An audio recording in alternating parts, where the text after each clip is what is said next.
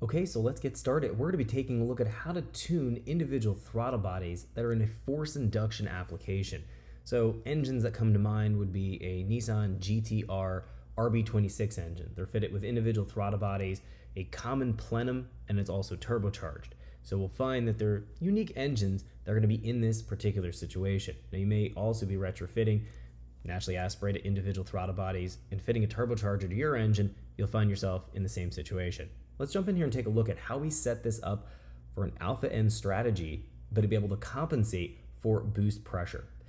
First thing we need to do here is work our way from our fuel tuning page here and jump over to estimate tuning. The estimate table here we've talked about in our last two training modules. This table here is going to be utilized in order to dial in our engine based around individual throttle bodies, Alpha-N strategy, and boost. Now we have to set up a bunch of details here in order for the Motec to calculate and calibrate everything properly in this Alpha-N strategy. Let's first jump and move over back into our fuel window here, and we're going to be setting our volumetric efficiency table, the engine efficiency table here, to a singular cell point and then changing that particular value to 100%. That's the very first step in converting over to Alpha-N. So I'll click A here on my volumetric efficiency table. I'll go to engine speed and click enable axes. We'll disable that and go to the same thing here for inlet manifold pressure. We'll say disable axes and click OK. Now we're left with a singular cell point. We're going to go into our cell point here and type a value of 100 and then store the update change to the Motec. Now we've effectively turned our engine efficiency or volumetric efficiency table into the singular value and set it at 100%, which allows us now to jump back in here to our estimate tuning and start to configure things very specifically for the Alpha-N strategy. Now the next thing that we're going to do here is deal with our engine load normalized.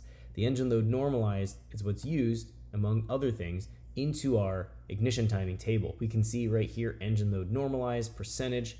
Now when we're configuring things normally for a single throttle body common plenum, so traditional style tuning with a map pressure sensor, the engine load normalized is pointed towards the inlet manifold pressure reading. So wherever we would find our inlet manifold pressure in terms of our KPA reference, 0 to whatever the scaling is going to be for the map pressure, we'll find that we have our breakpoints associated in the table, and it'll do a one-to-one lookup. So if we're at 180 KPA of manifold pressure reading, our engine load normalized would be 180. When we're talking about an Alpha-N strategy, we can still utilize engine load normalized, but we're going to be calculating this percentage based around how much airflow that we're essentially using this estimated Alpha-N strategy table for. So it's a little bit confusing. We're going to break that down a little bit later in the training module. So when we're dealing with Alpha-N tuning and we're dealing with a turbocharger, we're not going to have our traditional map sensor. We're going to be fitting with something called a boost pressure sensor that's going to be found before the throttle plates, somewhere on the intake plenum. That's not going to see vacuum. That's going to see pressure only.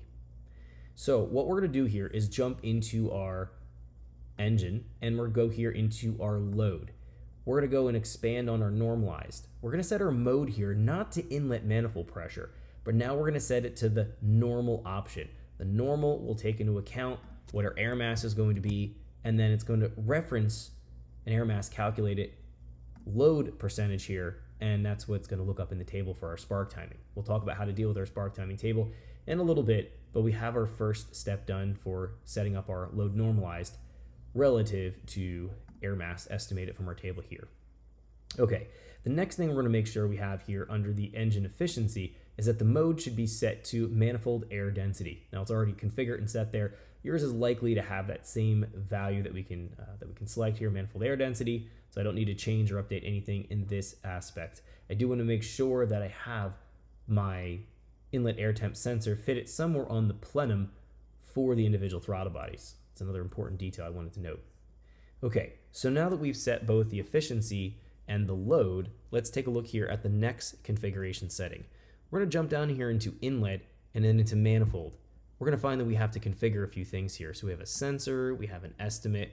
We don't need to worry about the correction down here. That's going to be used for transient fuel film tuning. If we look here under our inlet manifold, we're going to go ahead and set our sensor resource to not in use. So we're not going to set up a map pressure sensor at all. We're going to store that update change to the Motec. Next, we're going to go here to pressure and to mode, and we're going to set the mode to the estimate. So the automatic will allow it to look at the map pressure sensor. If the map pressure sensor fails, it'll then look at the values from our estimate table. Now we're saying we don't even want to look at the map pressure sensor. We want to only use the estimate table values, and we're going to go ahead and store that update change to the Motec. Now the next thing we're going to move down here is going to be the inlet manifold pressure and the estimate values. The mode here, we want to change this to boost pressure relative. We can see right here it's already set and configured in that manner. The boost pressure relative is going to assume that we're going to install a boost pressure sensor.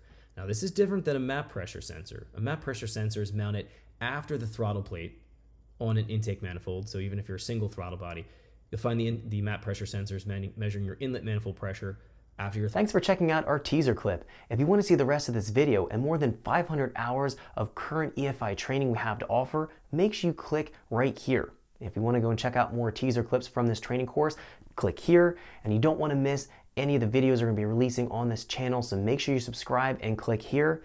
Thanks for watching, and I'll see you guys later.